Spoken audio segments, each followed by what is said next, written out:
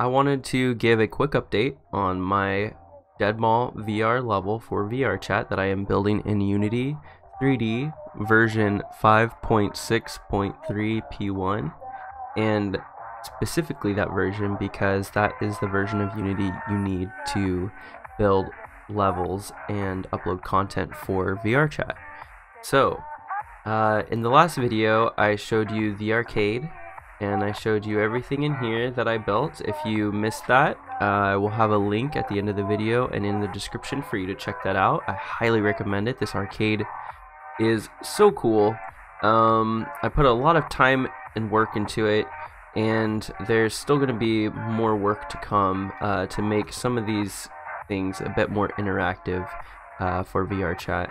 But this time around, I want to show you the work that I've done since then.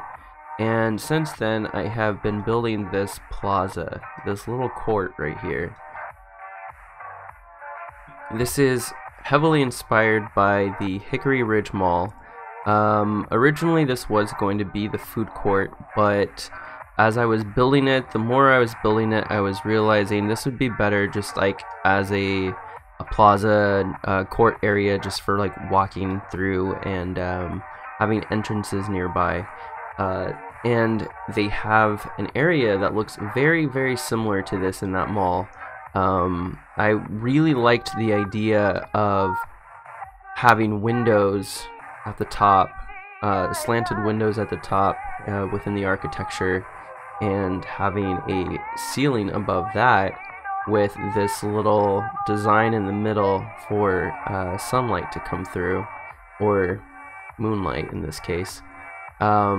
But yeah, I really liked that design and I wanted to add that in here. I put in some more palm trees. I found some palm trees on yob3d.com and some vases as well. I need to add in some dirt, fill in some dirt in here and make it a little bit more realistic, but we'll get to those details later on. Also, since the last time I did a video, I have moved the Japanese bookstore over here, and I've been adding in columns or pillars throughout the mall to make it feel a bit more immersive. One thing I'm learning with designing this is that it's the small little details that you don't really pay attention to within a mall that make it feel like a mall. And one of those things is having walls or columns or pillars separating stores in between, and maybe having a little style to them. So I added in those, and I've added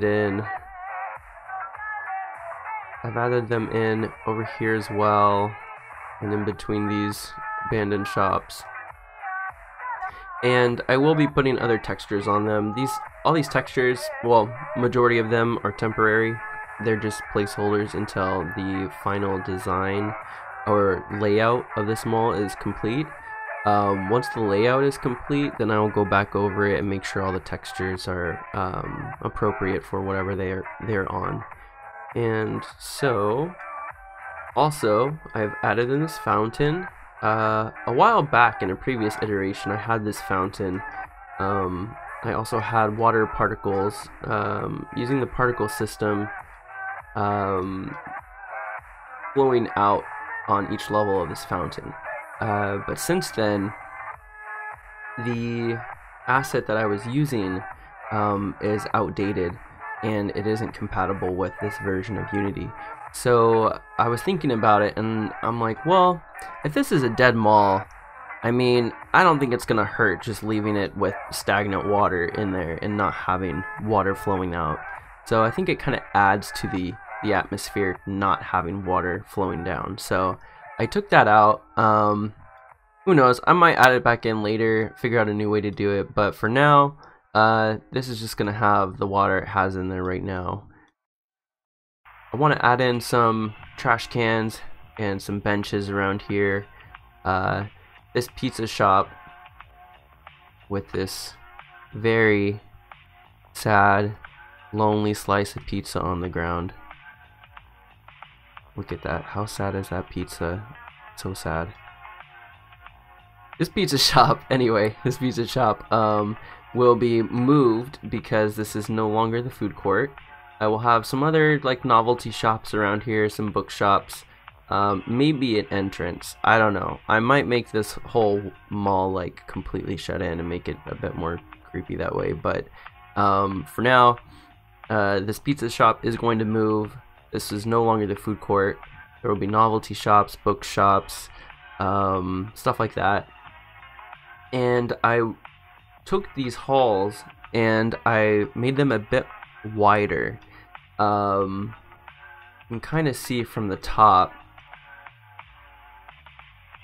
these halls with the glass ceilings were about half that size before, and I was realizing that the ratio of the walls in the area where the stores are was not appropriate to the size of the player, and realizing that if a player is about the size of this strange mannequin covering her face, for what reason, I don't know.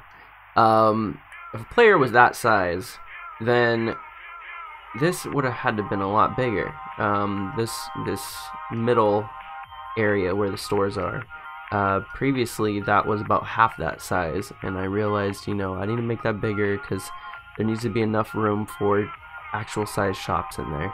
So these walls lining the halls are just placeholders for now until I find more storefronts to add, and separating them with the new columns that I found. After that is complete, I will have a few explorable stores in here. Not a whole lot. The ones that will be explorable will be it'll be intentional, and they will be that way for specific reasons. Maybe there will be certain Easter eggs or things for players to find or interact with. Otherwise, majority of the stores will be just storefronts for now, so I can complete the mall overall. And who knows, maybe once the mall is completely done, then I will go back and update individual stores, opening them for players to explore.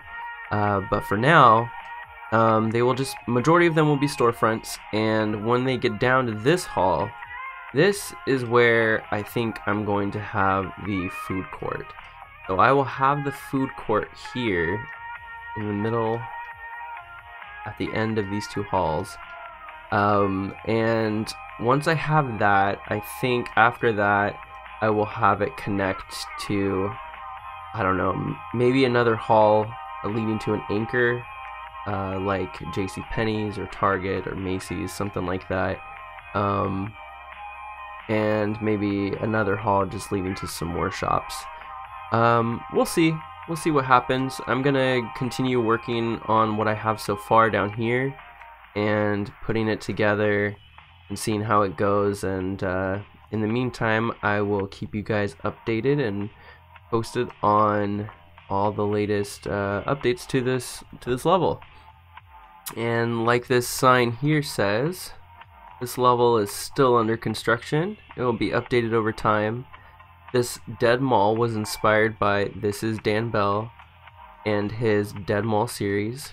If you haven't checked it out, like I said earlier in the video, please go check it out. It is an amazing series. He put so much time and effort into it.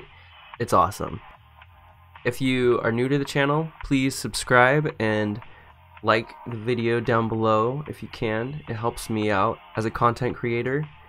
And feel free to leave comments down below with suggestions for me, you know, like anything that you think might be cool to add into the mall, something Vaporwave or Cyberghetto or Cyberpunk, or even just aspects of abandoned buildings that maybe I overlooked. Yeah, feel free to let me know, and I'll see you guys in the next video.